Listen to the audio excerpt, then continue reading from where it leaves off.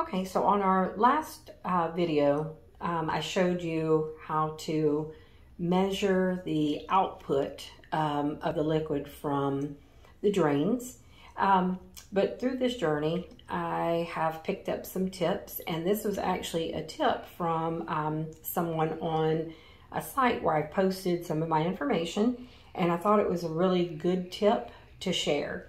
So as you can see with this drain, this is my left drain, you can see that there is the stitch still from where the surgeon put the tube in. Well, this can become very irritated, especially whenever you're putting your binder on.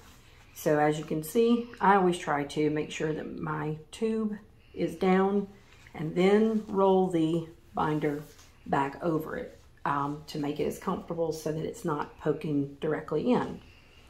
But sometimes when you are sleeping, it can rub around here and it can become irritated. So I had a follower that offered this suggestion, and I thought it was good and wanted to share. So you can simply get a small panty liner like this one. And what we're going to do, we don't need the whole thing, and actually you can save this part for the next time. So what I'm going to do is I'm going to simply take my scissors and I'm going to cut here and cut just this part of the panty liner off. And as you can see, it's still stuck to the plastic. I'm not going to do anything with that just yet.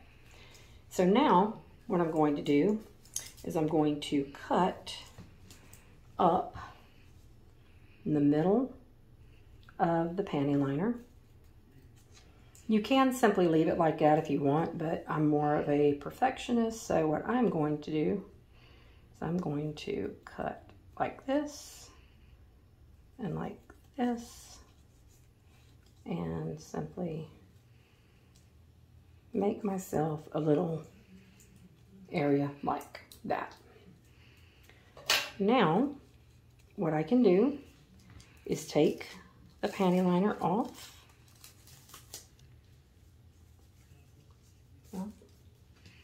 And you can either do it this way or this way. I think what I'm going to do is this way. And just simply, because it has the adhesive on the back, you can simply do this. And now the panty liner is on your skin,